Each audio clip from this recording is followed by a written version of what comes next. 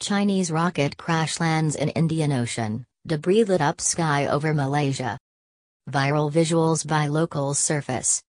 The rocket, Long March 5B, CZ-5B, was launched on July 24. Paste your own text here and click. Many people shared videos of meteor showers on social media on Saturday.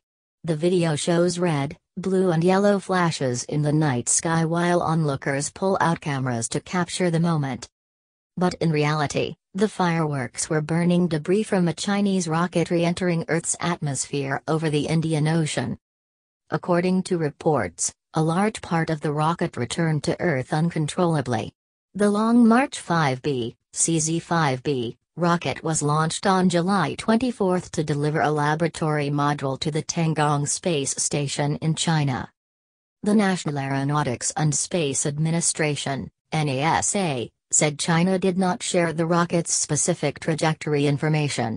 The People's Republic of China, PRC, did not share specific trajectory information as their Long March 5B rocket fell back to Earth, NASA Administrator Bill Nelson said in a statement.